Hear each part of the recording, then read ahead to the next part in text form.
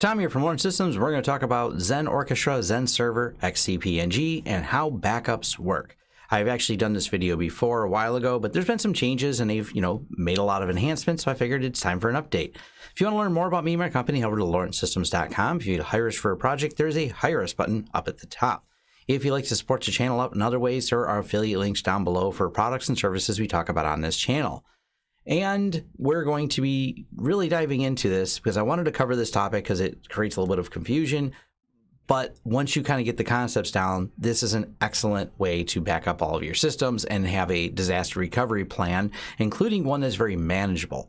And this is one of the advantages I really see with the xcp-ng server, and one of the reasons we like it so much is the same group of people, the same team, is writing xcp-ng and the Xen Orchestra software. So there's a very tight integration.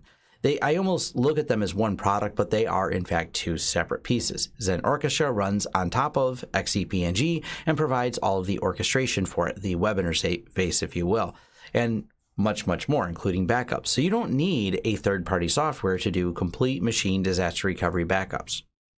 Now, that being said, one other concept, the reason they have it as a separate product is, and this works out well for us, you can manage many systems from one Xen Orchestra install. So I can have Xen Orchestra installed here at my office and manage different groups, different pools, different resource pools, different servers, and all done with one Xen Orchestra install. And all those backups can be managed. So I have my lab and I have my production environments, and they're all managed through one if you'd like. And it doesn't have to live on xcp-ng, but generally speaking, if you have the server and a virtualization server, you would probably run it in there. All right. Now, when it comes to the backups, the reason I bring all that up, and this is an important feature, is how the backups actually work. So you have two things we're going to talk about, so I wanted to get some of the nomenclature out of the way. We have the remotes. The remotes are defined storages within, not xcp-ng, but in Xen Orchestra. And by defining a storage, and specifically we're going to look at this, I have this TrueNAS box, and we have this folder, data set called Xen Lab Backup. And then we go over here to sharing, Unix shares NFS, and I have it shared out as Big Tank Xen Lab Backup. So we've created a separate, outside of Xen Orchestra and outside of xcp-ng, place to land these particular backups. Now, this can really be not just FreeNAS, TrueNAS. This works fine with anything that can do an NFS share. You could have a Windows server landing them. For example, you can create an SMB share for Windows. So there's another option. But wherever you want to land it, that's where the remote is. And the remotes have a other option. We'll cover that real quick right here. So when you're adding the remotes, you can do them with NFS, SMB, or local. Now, local may not make the most sense unless you've done something inside of Xen Orchestra, because it actually will take the backups and put them inside of the Xen Orchestra. And if Xen Orchestra is also running on that server, you're not really backing it up. You're just taking data and sticking it inside of Xen Orchestra that's also running on the server. So there's limited cases to use that. But an example might be, people ask about, how do I plug in a USB drive? Well, you could plug in a USB drive, map it to Xen Orchestra, and map it there. We're not covering that, but just so you know, that's an option. Ideally, you use an NFS share or an SMB share. And the pretty straightforward. I'm going to hit edit on this one. With NFS shares, type NFS. We'll talk about the proxy in a second. Put in the IP address. If you notice, that's the same IP address as our TrueNAS here. And the path, save configuration, and away you go. It runs a little test right here. Hit the test button. Your remote appears to be working properly. That's an important feature to make sure it tests. And it actually, if it wasn't working, it'll give an error and won't let you attach to it. But we'll kind of cover how that works and setting it up. So there's the first part. The second part is the storage repositories. And what those are is these. These are the places. So Dozer Lab, NFS, i97, local NVMe, specifically this one right here for the demo we're going to be doing. So here is the Debian YouTube backup demo, and it's on the i7 local NVMe drive. And I named these. i7 is the name of the server that this is running on, well, their host that this is running on, running xcp-ng. This is my lab setup. And we go back over here to the VM, and we see the disk resides here. So Xen Orchestra can talk to, because it's talking to the xcp-ng system, it can talk to all the storage devices that are on there as well. So here's all the list of storages. So we have this one, this one, this one, this one, etc. You kind of get the idea. So we're going to take and build some copies on here of the system for backups. Now, if you have more than one host, this gets even better, of course. We're going to do it with one host, but it doesn't matter. As long as Xen Orchestra can talk to the host, it can back up to that host. So we're going to create a continuous replication to the host in this demo, and we're going to also create a snapshot, so to speak, that gets into the backup folder on those remotes. And when they're on the remotes means they're just standard files that you can back up with whatever backup software you want. Again, and the example of running it on FreeNAS or TrueNAS like we do, you can set up a cloud account and encrypt it and send it up to the cloud so you have an offsite backup. So you land it on something that has NFS. That can be FreeNAS, TrueNAS, or Synology would be another example. You set it up to share to the Synology, and then however you want to deal with the backups from there to get them offsite for better, safety reasons, you go ahead and set up whatever backup. They're just files. And if you ever have to restore them, you just bring those files back and you can restore those files. Now, the proxy part is pretty cool. This is a new feature, and we're not going to cover it in a demo as I haven't really spent the time to learn it, but it's pretty neat. Normally, when we're deploying this or we have xcp-ng, we have an xcp-ng server running local at our client. And what this does is we have Xen server, xcp-ng, we have the Xen Orchestra, and we have the remote. And that's because Xen Orchestra talks to it, but all data must traverse through Xen Orchestra to get to the different destinations in terms of those remotes. So obviously backing it up over a VPN, I can manage over a VPN because, just changing and moving VMs around, no big deal because it coordinates that. But if the data has to flow through, in the case of backing things up to a remote, it flows through Xen Orchestra. Well, VPN's not a real effective way. And this is a cool feature up and coming. And at some point, like I said, I'll do a future video on it, but I want to let you know that this exists, and it's kind of in testing right now as I understand it, is XO proxy. And this allows me to be at site A and coordinate over at site B like this. So site A, talk to the Xen server, define a proxy, and I'm bringing this up because you will see the proxy option. We're not going to be turning it on, but it's an option there, remote. So what you do is you have essentially a custom Xen Orchestra installed proxy right here. So Xen server talks to it, and then wherever the remote is. So if you've got some other remote storage defined there, so now you don't have to even have an Xen server, XOA server running over here. You can keep it running at your site, VPN in, and specify where you want the backups to land. So really cool feature that they're working on. I just figured I'd cover it. Now we are also going to cover for the continuous backups, Delta backups. Full backups are cool, but full backups, if you're doing full virtual machine backups, well, they're big. That's just the nature of it. So if you want to keep 7 iterations, you would have 7 times the size of the VM, even though you compressed it. That can be a lot of data. And each time you do the backup, it takes a lot longer because, well, you're doing, just like it says, a full backup. What the incremental backup system they have, it just synchronizes on the Delta. So there's only the differential changes from when you backed up the last time. So you can actually have this backup running quite frequently. Even we do it on our production systems hourly. Hourly backups means I'll never lose more than an hour of an entire virtual machine, which is a pretty cool feature because now I can restore very quickly. If something goes bad, a main RAID array all falls apart, everything goes to hell, so to speak. It's quick to just grab these files, and I'm only an hour old on any virtual machine that we backed up. I'm running it hourly during business hours. So let's start it and take a look at what that means. Talk about the more practical uses and do the example demo. So right here, this Debian YouTube demo backup. Now, one thing of note, and we'll go over here to the host and look at the networking on it. Everything's connected at 10 gigs. So I bring that up because, like I said, the data is going to be passing through the Xen server, the Xen Orchestra server. So the Xen server and the Xen Orchestra server are both all talking at 10 gig, and they're talking to 10 gig to this TrueNAS system. That makes a big difference. And when you're designing your storage, that's something to think about, that your storage and your connectivity to these machines, it can't back up any faster than the network. Of course, it can't back up faster than the hard drive speed either, but because this is right now, this particular demo is living on an NVMe storage, that's really fast. So you'll see these backups go pretty reasonably fast when they do it. Debian YouTube backup demo, actually upgraded to Debian 10, so just for we'll just rename that. And BIN 10 tube demo. There we go. Just so I updated this to 10 from 9, so I didn't change the name there. basic Debian 10 load. This is just a standard load. It's connected right now at 192.168.342. But it's I wanted a VM that's reasonably small to get this project done. So nothing real special about it, but we're going to leave it running for the first part of the demo here. Backup, overview. Then we go here to new. So they added this option since I last hit it. You can back up the pool metadata, and this is a nice feature that this is built in. Or used to have to be done kind of a more manual process. This can be included from the backups, just so you know. But we're going to focus on the VM backups. The backing up the metadata is arbitrarily easy. Set one backup job for it, figure out the frequency, and that backs up like all the general pool information. So nice that they added that. It's not much to really dive in and cover. One YouTube demo. They're alphabetically ordered, so if I put a 1 in front, it's going to show up at the top. And here's the traditional full backups. That's not the way we want to do this. We want to do a Delta backup, and we're going to do continuous replication at the same time.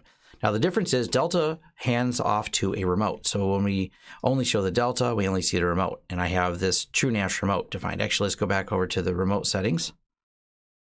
I'm going to make sure, yeah, this one's off. I just wanted to do that so there's less clutter in there. You can turn these on and off kind of as needed. When you turn them off, the backups won't run, obviously, if they're selected, because you'll get an error. But so when you select Delta, it chooses the remote. So we have these two remotes to choose from. We're going to choose the TrueNAS remote. You have the option to delete first. What does delete first mean? Delete the extras before you do the backup. Probably not a great idea, but for some space constraints you have, it does have that option to delete the files, then do the backup. I'd prefer to do, and if you have the space to do this, of course, when you're keeping all the backups, you want it to do a full verification, do the backup, and once you're all done creating it, delete the oldest backup. That way it has a purge method, but you probably want to delete the oldest backup after you verified the latest one worked, so you keep all the iterations that you're looking for. So there's a proxy option, no proxy on there. And report on failures does have reporting options. And concurrency, how many times do you want it to, how many do you want to run at once? We can say 1 if we want, but we'll let them run simultaneously. And it's a matter of, if you have multiple VMs there, do you want them all running at once, or do you want them one at a time? Now, this is a load issue, and if you overload the system, you're going to have problems because you're backing up running VMs, and they're obviously using the storage, and you're trying to pull from the storage to back it all up. So if you set the concurrency to be 10, because I have 10 VMs I want to back up simultaneously, well, you could have a problem because your storage may start, really slowing down for the people working on it. When you're selecting the VMs over here, we're going to do the YouTube demo one, but you can select multiple VMs, and this can be done on multiples at a time. So that's really not a big deal. You could select each one of these and drag them in here. This is one of the reasons it has the concurrency options. So the final option here is offline snapshot. What this does will actually send the signal to shut down the VM, do the snapshot and the backup, start it back up, and then it'll finish the backup. It's a nice feature if you want to make sure the machine's in a non-running state to do it, but that obviously can be very disruptive. But if you don't have any users on at 2 in the morning, you can just tell it to shut down, back up, start back up. Might make sense to do it that way, so you know that it's always in a non-running state and there's nothing to worry about. Now, continuous replication. This is where we select a storage repository attached to it. And what this allows us to do is we have this single NVMe drive in here, but maybe that single NVMe drive is not very robust because it's not even RAID, it's just one drive. So if that drive fails, so does any VMs running on it. So what this does is we chose a continuous replication going to another system, another storage, and that way we always are sending 2 copies simultaneously. So one goes to the file level backup that we'll take offsite later. The second one just goes to another storage repository we have attached, and that means we can fire it up at any time and get that going. Scheduling. Tons of options here. I'm not going to get too deep into this, but I like to name these by their time and date and how many I'm keeping. So, keep 2 daily. And backup retention 2, well, actually, let's say keep 4. So we'll name it keep 4. And we want 4 replications. So it does allow you to choose these separate. Now, this also, more is better, of course. It's great to have more iterations of your VMs, but you may or may not have the storage. Even though they're incremental, when you're replicating them to the storage system versus the backup system, you have more constraints because well, there may not be as much storage. It really comes down to your system, but it does allow you to keep those two in separate.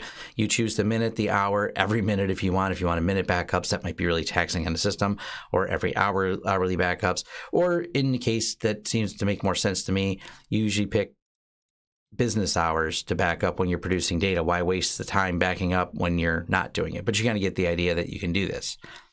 Go down here, hit save.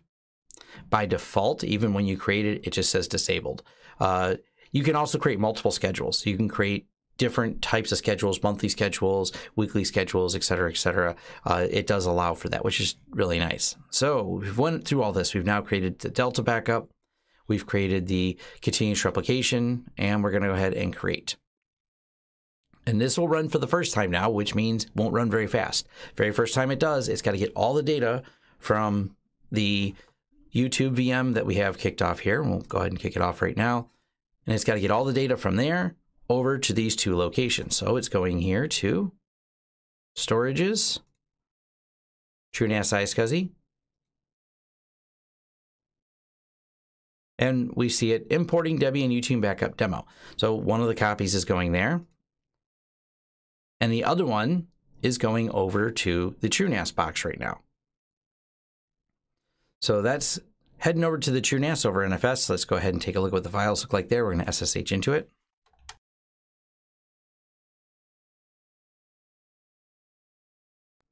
So we look at this XOVM backups.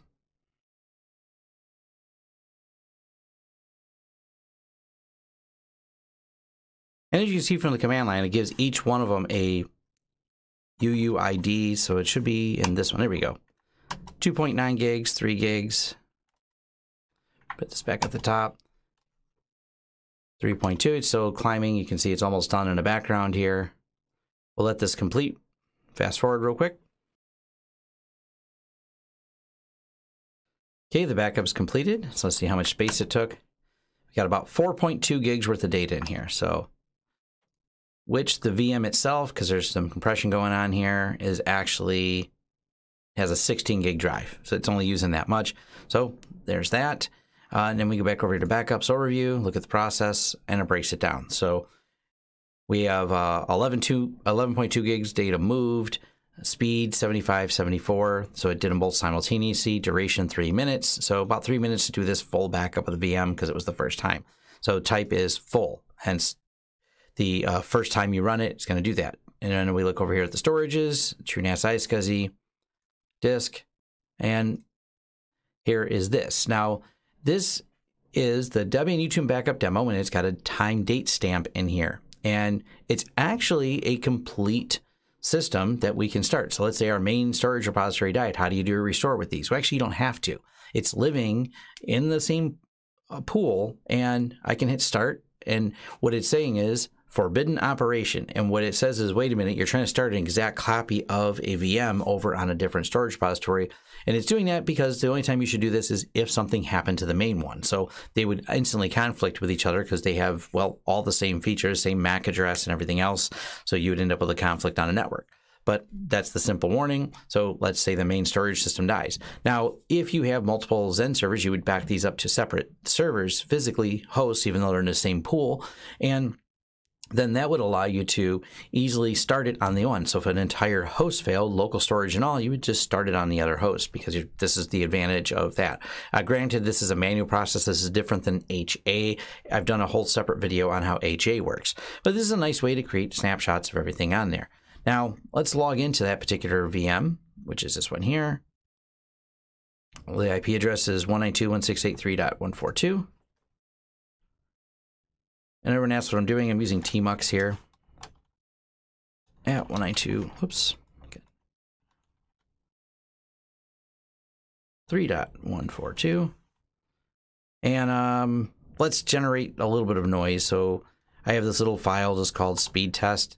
It's not really a true speed test, but it kind of gives you a quick idea. And what it just did was, and just so people always ask, what does it actually do? We just did dd if dev 0 and write a file out that's about 2 gigs of data, 2 gigabytes of data written out.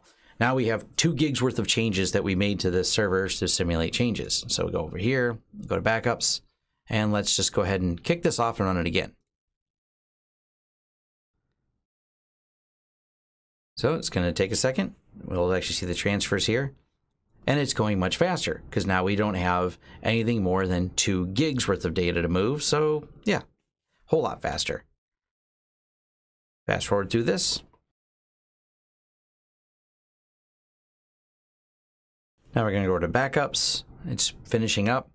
So we go to the backup overview and we see it's yellow because it's still merging. So continuous replications, and after it's done, it does a verification to make sure the data actually did what it's supposed to do. So you can see where it's at the transfer stage, and then it'll pause and do the merge, and after it does the merge, all the data will be backed up. It just takes a minute, and now we're at success. Started at 7:53, only took a few seconds here, so 7:54, 9:07, ended here, so less than a minute. To get that done. How much? 2.7 gigs worth of changes were discovered and merged. Duration, type, delta. So you can see. Now it did this to both simultaneously. So we moved 2 gigs of data, one to the backups that are the file level backups and one to that. So let's go over here. And I want to see, go to storage, and we're going to look at the NVMe storage advanced coalescence. So right now, that merge hasn't coalesced out of the actual storage. And so if I try to run the backups again, I'm bringing this up because this will happen sometimes. It should give me an error that says going to protect the VDI chain.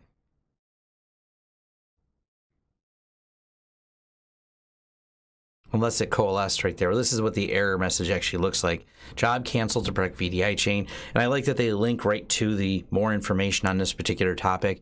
What this is when you try to do backups in a rapid succession, if the other backups haven't coalesced. Now, this is very determined by the speed at which your storage repository works. Each one of these snapshots happens real time to you and can be rolled back in real time, but all of them do create points in time that they have to track changes in the VDI chain. So by doing that, you end up with a problem of if you do this really fast, you'll end up with they haven't had a chance to actually coalesce in the back end. So technically the snapshots may not back up properly with proper verification, so it just pauses. So matter of fact, we didn't get that error message because this is an NVMe drive, so it went really fast. But you can also see because we didn't do those changes, we only moved 38 megabytes worth of data between these 2 locations. Now that we've done a few backups, and let's go ahead and do one more because that would coalesce fast because it's also less data. So we'll go ahead and kick it off again. And you could say a few seconds. This time we get that error skipped because they haven't had a chance to coalesce. So this backup was skipped. Normally you're not running them in rapid succession like that. But if you have a really heavily in use storage repository that takes longer to coalesce because you just have really high read writes, high IOPS on there, this may be something you run into. But there's an explainer as to why it does it. So you can look at that and troubleshoot it based on that information. Now let's go back over here. And we have 4.2 gigs. Last time we looked, now we're at 4.7. So let's actually look at what the file structure looks in here. So the VMs themselves, like I said, this is all just files, and this is what we would back up to get off-site.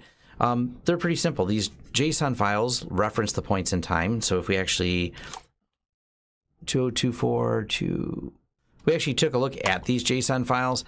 They're completely, so to speak, human readable. They're just, well, they're in JSON format. So you can look through and see the job ID, UID, you see everything that was in here, current operations, et cetera, et cetera. They're just files. There's nothing really special about these. Then here are the pieces that are in here. So we have this, and we'll go into here. And there's the VHD files that build this up. The JSON files are references and have the details in there. So all you're doing is backing up files. So if you go to restore these, let's say there's a complete site level disaster where all the on-site backups and servers and everything were destroyed. The only thing you really need is, go back a little bit more, this folder right here that says XOVM backups. So as long as you back up that XOVM backups, you're able to then point this at the system. So you point it just like we did before, and then you would load Xen server and point and be able to restore all those files right from the backup. So you still have to load Xen server and load Xen Orchestra again, but pretty easy to go back through and do a whole system level restore when you pull all that back. So pretty straightforward there. Now, last couple things we'll show is what happens when we actually have to restore or do some of that. So let's go ahead and run this again, because by now it should have coalesced. Oh, still hasn't coalesced yet. No problem. Go back over here. Let's just go ahead and destroy the VM, because we can do the restore right now. So we'll talk about ways to get rid of it. So we'll go here and kill it. Done. This is removed from the system. We have lost that VM. Couple ways we can deal with getting it back. Right over here. Matter of fact, if we look at the TrueNAS iSCSI, we have the disks over here. I can actually go to VM. There's more than one ways to get to this. So here's all the iterations we have, each one timestamped. Which one would you like to start? Well, we can start the most recent one. So we go over here and just hit start.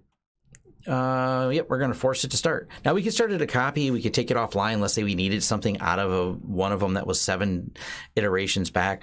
However your timing is, those are all complete possibilities. So there's definitely more than one way to start it.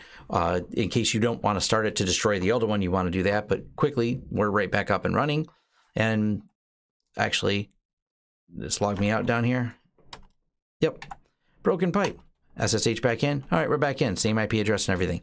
Really straightforward. The VM is completely restored. So we went from I completely destroyed it to booted back up, right back where we left. No problem that fast. So we can now take this one. We would just rename it. So instead of YouTube, based on the name there, just delete that. Cool. And one thing to note about the backups, because we destroyed the VMs and it is done by UUID, we get this error here. So we would find the DBN YouTube backup demo, the new one we created.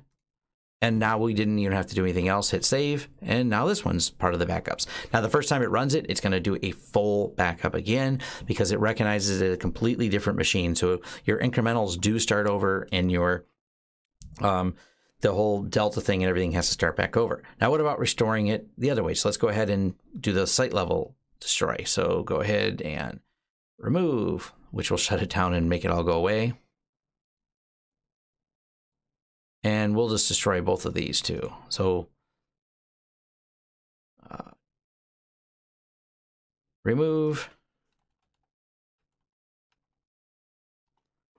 All right. Go to backup.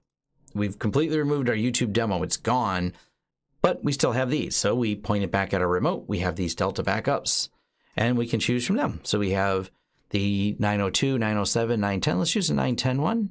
Where do we want to land it? Do we want to put it back on that here? But we can land it back over here on the iSCSI. Let's put it back on the NVMe. I can say start right after restore. Hit OK. And now we see an import task kick off. And it's pulling it from the file repository and dropping it right back in with all the settings ready to restore. No big deal.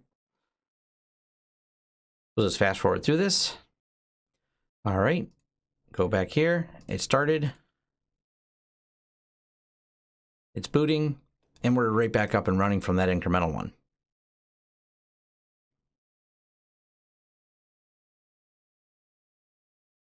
And it broke, of course, because I was logged into it. SSH back in.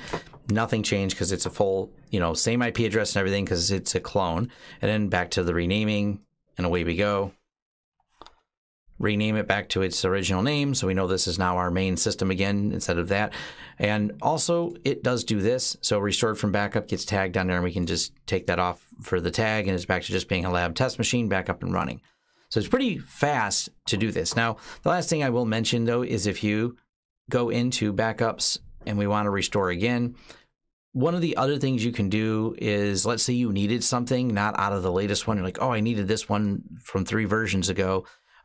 You can drop that and restore it, but then not start it, and then start it up on a separate network, for example, change the settings on that particular one. So they will let you do this, restore it again without any error messages. But of course, you got to remember, they're duplicate machines. So if you start them, they have the same MAC address and everything else. So that may create a problem for you. So you have to think about that if you do want to restore because you wanted to get something out of it. Something to consider on there. Now, the final and last little thing I'll talk about is the Xen Orchestra system itself. Just to mention this, so they do have a whole and lots of details on how their backups work, etc., which is really nice. Lots of reading you can do here, and I'll leave links to this stuff. But the paid version, there's the free version and paid version. I just bring this up because someone may ask. if you are a business and want to use with a fully supported version, absolutely, they offer those services both on xcp-ng server and on Xen Orchestra. So the free edition does not come with all the backup features. You don't start getting backup features till you do the starter enterprise. Now, for businesses, it's very reasonably priced and things like that.